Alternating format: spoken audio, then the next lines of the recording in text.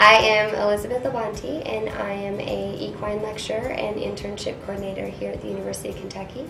I've been in this position 8 years now. So I was born and raised in Montana, and I grew up just riding our friends' horses and getting my fix working cattle and just spending time with them. So I spent my summers working at guest ranches so that I could still be around horses. And then I started owning horses again when I was getting my master's degree, probably when it was least affordable. After I finished my master's, I taught at Laramie County Community College for 3 years out in Cheyenne, Wyoming.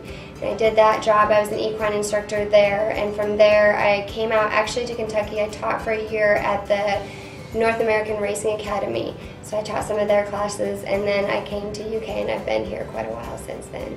So the neat thing about equine higher education programs is they all tend to have their niche. So University of Kentucky is very science-based. We have some hands-on classes, but it's definitely a 4-year Bachelor's of Science degree. In Wyoming, it was a 2-year community college. It was an Associates of Applied Science degree.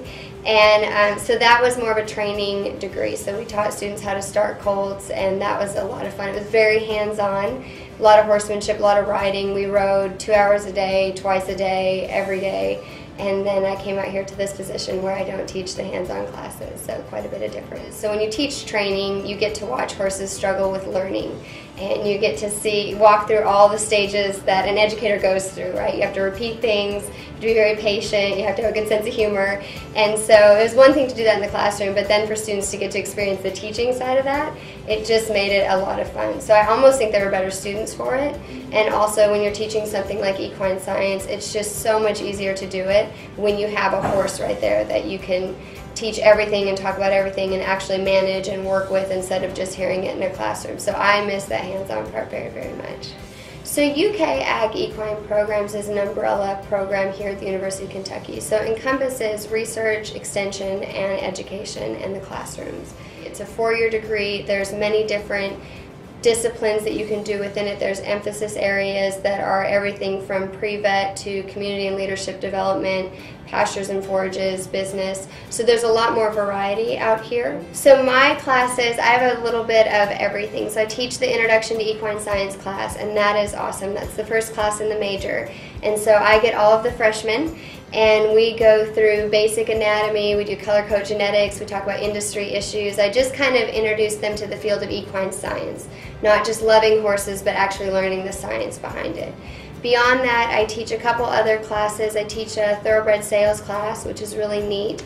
That introduces students to everything that goes on at the sales. I also teach an equine event planning class where we have the students put on the UK Equine Career and Opportunity Fair.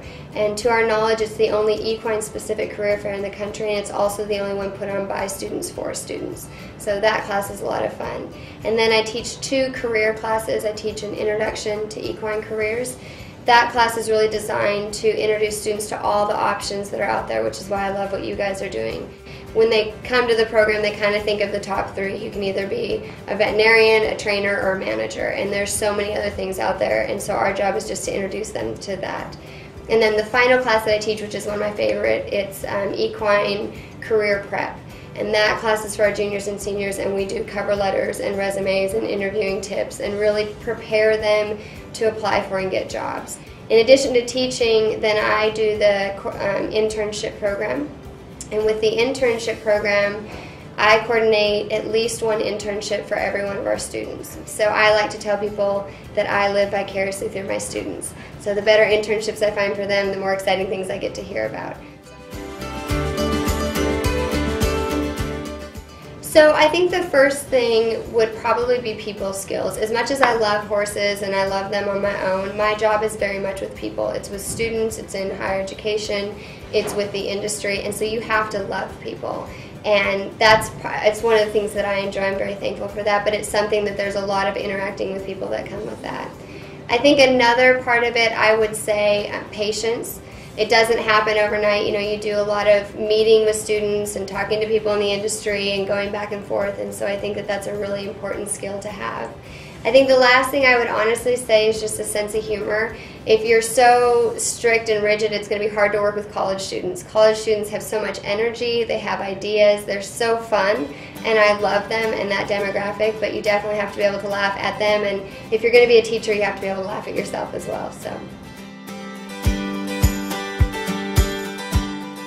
when I started out, my salary was $36,000 a year.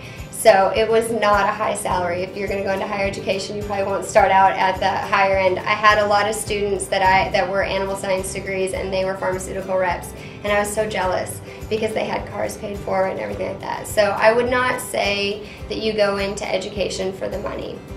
However, if you go on and get advanced degrees, if you stay with it, if you stay at a place for a long time, I do think you get a comfortable salary.